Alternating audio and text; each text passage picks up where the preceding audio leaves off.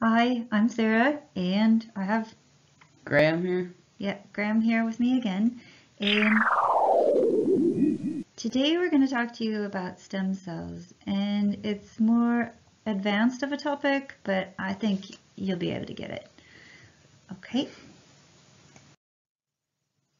So once again, if you have any questions for me about the presentation, or if you're just curious what it's like to be a scientist working in the lab, or any sort of questions, maybe not even related to our presentation, you can have your parents email me at sarah.gundy@nuigalway.ie.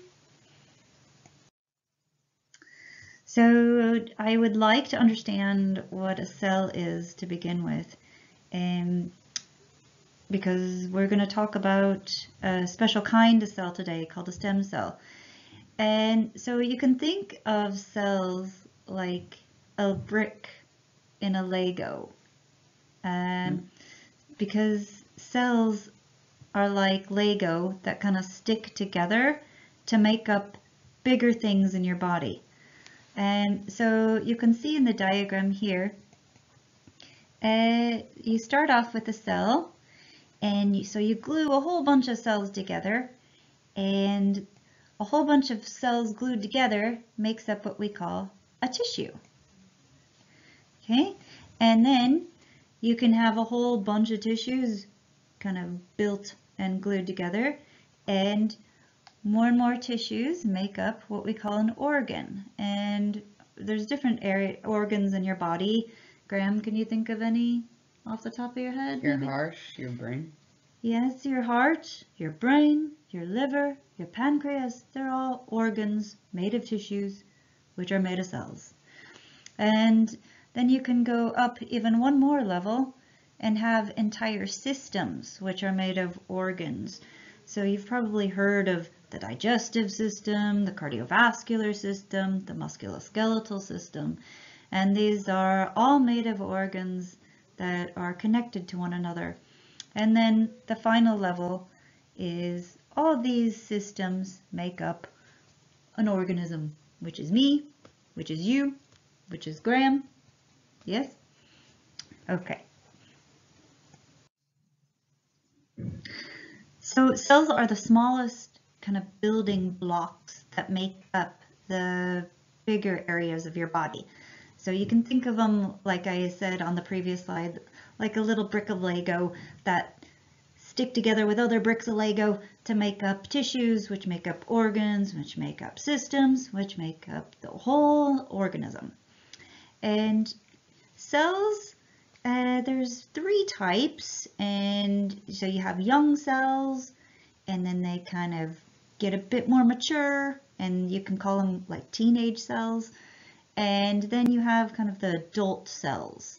Okay, so cells kind of advance, and I'll explain this later on in the presentation. And as a cell gets older, it kind of gets stuck as a certain type of cell the older it gets. And as a cell gets older, it can lose its ability to change, or what we call regenerate. So in the next few slides, I'm going to explain to you what I mean about regeneration.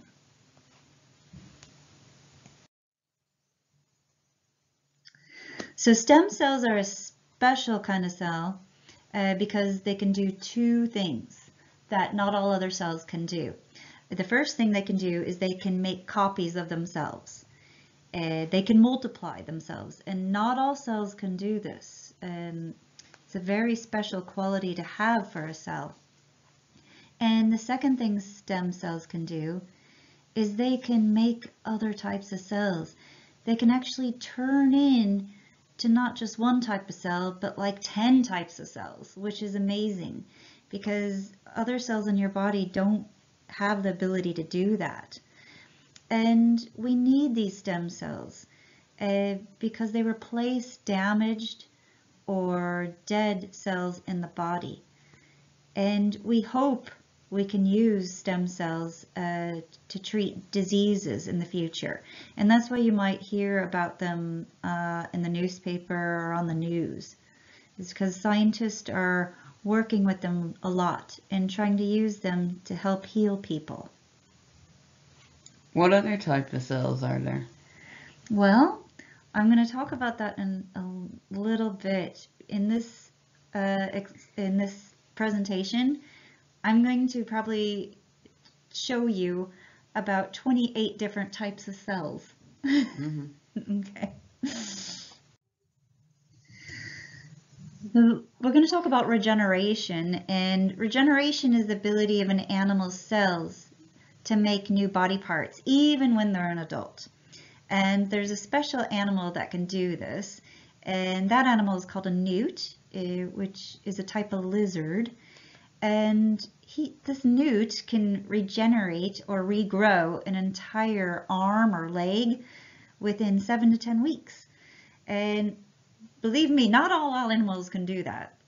Graham, if I chopped off your arm, would you be able to regrow a new one? No. No. Don't try that at home. Okay, and only special animals can do that, like the newt. And you can see pictures of the growth cycle here of the newt getting his arm chopped off. So if you look over after the poor newt has his arm chopped off, after 1 week, there's only like this little stub here left. But then if you look after 3 to 6 weeks, you can see this little arm getting longer. And then by week 6 or 9, the whole arm has grown back. Isn't that incredible? I wish I could do that. So this is an example of some animals that can do that. And some animals can regrow some things, but not other things. For example, they can grow new skin, or like the next creature I'm going to show you, they can even grow new heads. Are you ready for that? Mm-hmm. You don't sound that excited. Say, yeah. Yeah. Okay, thanks. Okay, so you're probably wondering, how on earth can an animal regenerate a whole head? Where's the animal? Well, that's on the next slide. I'm going to tell you how it does it first. Is that all right? Okay. Okay. So when an animal is developing or growing in their mom's belly, most of the cells turn into one particular type. For example, cells, they can become blood cells or heart cells or bone cells.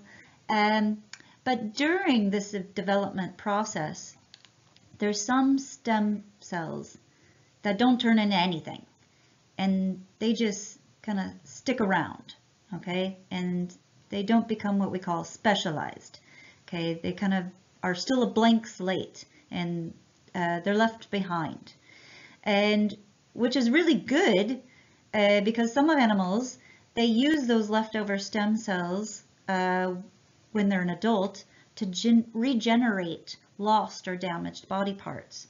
But in order for these stem cells to do this, the cells need to get the right signals from the rest of the body. So some animals have these right signals, but some animals like us, we don't have the right signals to tell our stem cells to grow a new head on our bodies, right? Mm-hmm. It's only special types of creatures that can do that. Okay. Here's the special creature I've been telling you about, the one that you can chop off his head and it'll grow his head back. And this guy's name is Hydrocynthia, and we also call him snail fur. And I don't know if any of you have seen hermit crabs, like on the beach or at the aquarium. So what I have over here is a picture of a hermit crab. Okay, here's my little hermit crab, and I'm not actually talking about the hermit crab. I'm talking about the little furry things growing on the back of them. Okay, so you see those white things on the shell of the hermit crab? That is the Hydrocynthia. Okay, not the hermit crab itself. So if we look up close at one of these pieces of fur, or Hydrocynthia, that's growing on the back, okay, down here you can see the Hydrocynthia up close, okay? Now, if we were to take a scissors and chop off that guy's head, okay, at day 3, the poor guy doesn't have a head. But if you leave it a few more days, you can start to see its head grow back. You see that? So on the last picture, you can see the antenna started to grow back. Okay, so he can regenerate that head, and he does this with his stem cells within 72 hours. That's pretty cool, huh? Mm. So these Hydrocynthia, they have the correct, what we call genetic recipe for regenerating their heads. And what I mean by genetic recipe is that special genes within their DNA get switched on, okay? And because they get switched on, our body sends signals to the stem cells and tell them to go, hey, fix that guy's head, okay? And the stem cells hear those signals and they start to move to the area that needs help, which in this case is the poor guy's head that's been chopped off. So in the next slide, I'm going to show you a video of the stem cells going into the Hydrocynthea's head to regrow it. Are you ready? Yeah. Yeah, exciting stuff. So I have a video of some stem cells which are dyed in green, and you can see one circled in a white circle that I want you to focus on as I play the video. And you can see these cells starting from the bottom of the Hydrocynthia and moving their way to the top towards its head as I play the video. So you can watch that stem cell, and it's traveling up to its head because it's received the correct signals and it wants to go regenerate that poor Hydrocynthia's head. Did you see that? Yeah. Yeah.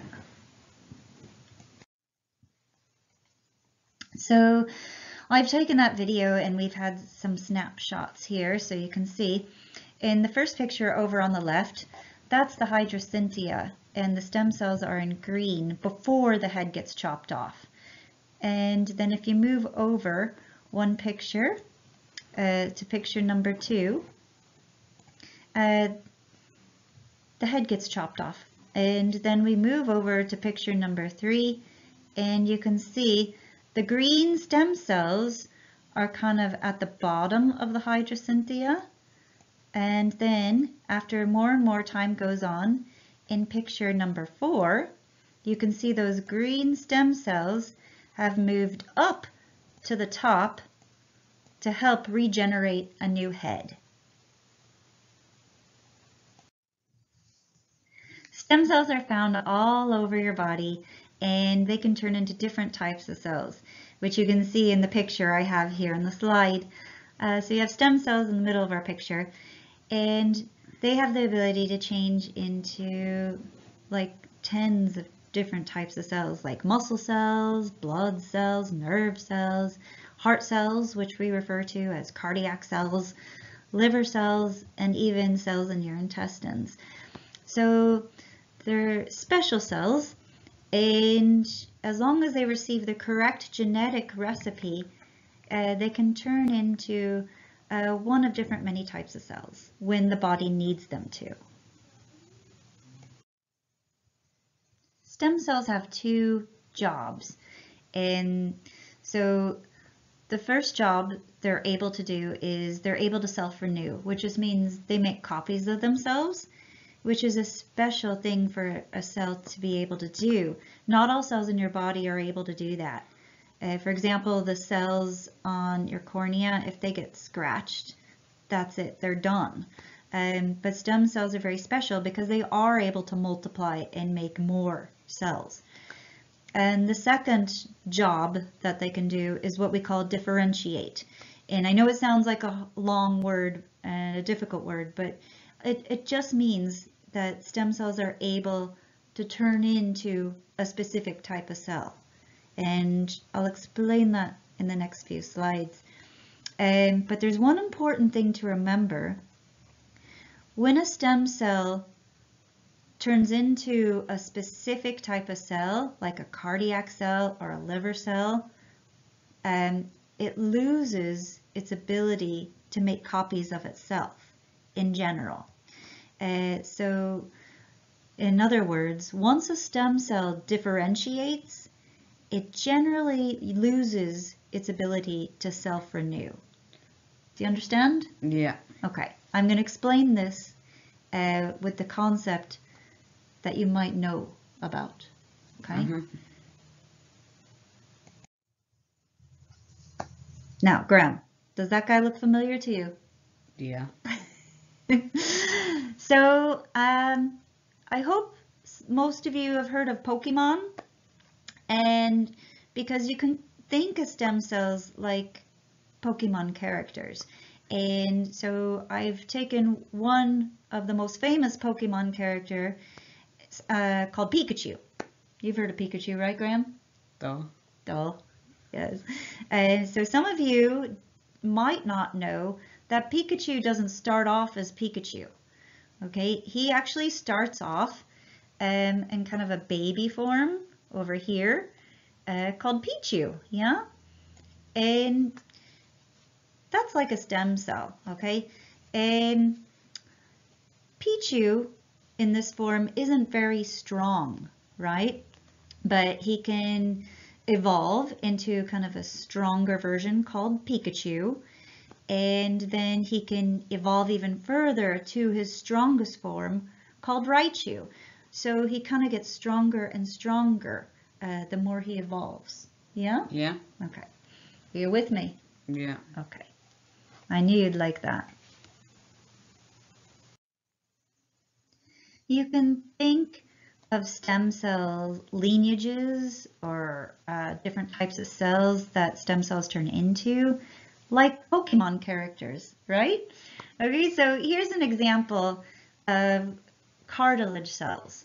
So when you're a baby in your mother's belly developing, you don't just automatically have cartilage. No, the cartilage starts off as a stem cell, which we call a transitory chondrocyte, like this baby stem cell over here on the left. Okay, here's our baby stem cell.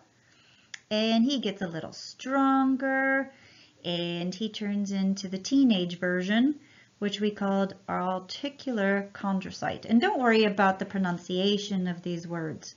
Okay, it's just that you know there's a baby cartilage, a teenage cartilage, and then when it's in the strongest form, it's called just cartilage. Okay, so if you notice over here, the baby cartilage, he's very good at self-renewing and his power at self-renewing is very high, but acting like cartilage he's not so good at, right? So he has a very low differentiation power.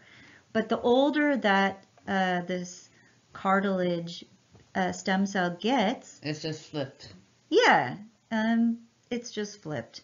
So once he gets to be an adult cartilage cell over here, he can't make copies of itself anymore, okay? So he has very low self-renewing power.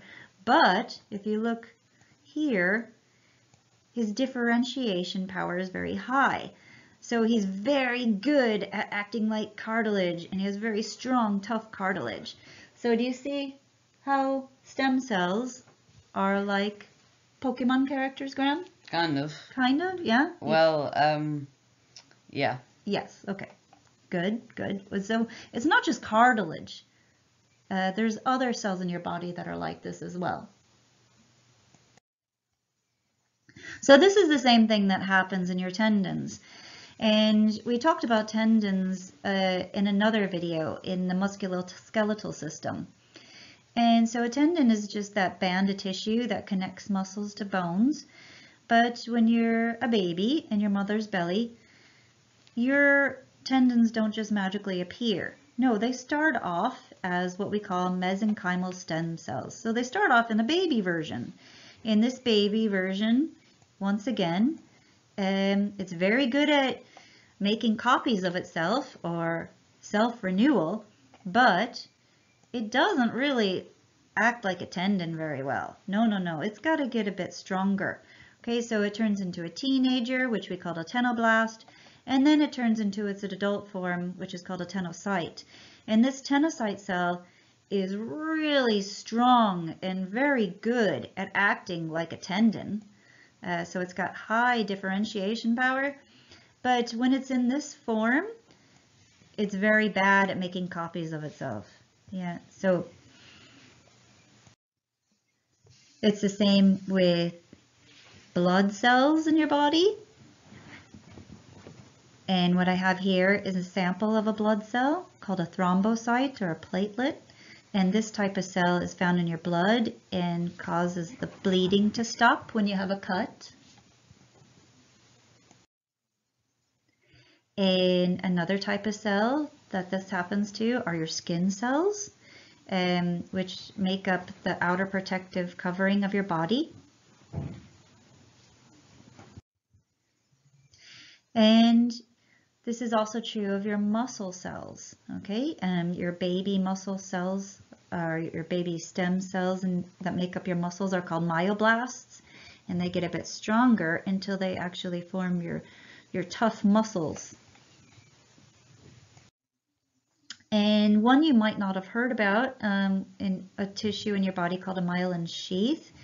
It's kind of an outside layer on your neurons, and it's a protective layer that allows signals to be transmitted much faster when the brain sends messages to the rest of your body. And then neurons are the same, and we talked about neurons in our other video on the brain, and these are cells that receive and transmit information in the brain to the rest of your body. And so neuron cells don't start off as neurons. No, no, no. They have to start off first as neuronal stem cells, which turn into neurocytes, which turn into the final strong neuron cell. And then we also have bones. Everyone knows what a bone is, right? And so these bone cells start off as what we call transitory osteoblasts, which turn into a bit stronger osteoblasts, and which turn into the strongest version, which is called an osteocyte. And just notice how the self-renewing power goes down as the differentiation power goes up. That finishes off our talk about stem cells and regeneration. And if you want to continue the video, I'll show you how to play a card game using the different stem cells that I just talked to you about. And you just download the card game and print them out at home. And if you want to finish up, you can stop the video here. And if you have any questions for any scientists in the lab, or you have any questions for me about the presentation, have your parents email me at sarah.gundy@nuigalway.ie. And so, say goodbye, Graham. Bye. We've created a card game for you to play, and based on the stem cell information that we gave you during the talk. And you play this card game in the style of top trumps. So you download the lesson plan that's on the website, and you print out the card game. And then you cut along the dotted lines, and you will have 24 cards in the deck. So you will need to play this game with a partner.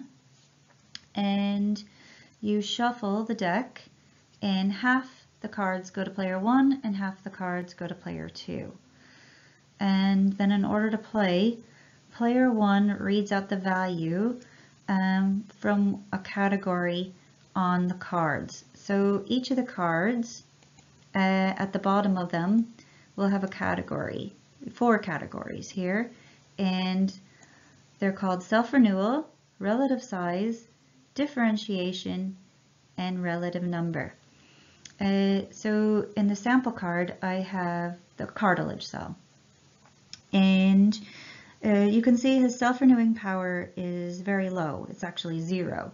And that means that He's not very good at making copies of himself.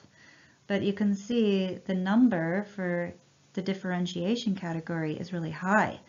And that's because the cartilage cells are more mature and they're more specialized. And you can also see the relative size category.